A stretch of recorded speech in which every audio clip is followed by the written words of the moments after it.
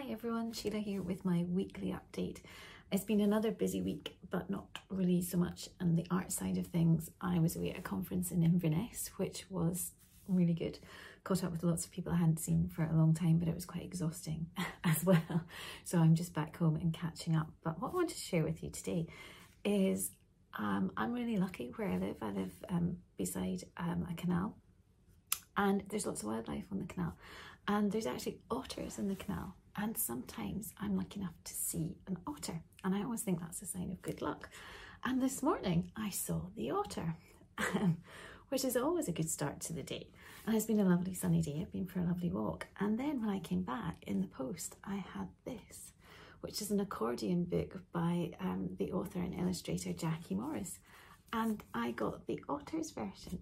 So how amazing is that? And on the other side, there's some lovely words, a poem about it. So I think it's been quite a serendipitous kind of day. Anyway, I'm feeling very lucky and very thankful for everything today.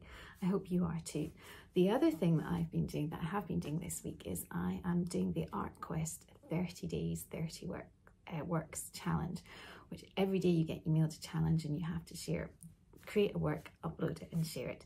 So if you want to see what I've been doing, you can go along to this URL and have a look. I have been trying to put things on Instagram as well, but I did miss a couple of days, but that's been really good fun as well. So go and have a look and check out the other artists. It's actually quite nice to have a little daily challenge, but yeah, I'm just going to sit and look at otters for the rest of the day. Anyway, have a very happy Easter, and I'll catch up with you again very soon. Bye for now.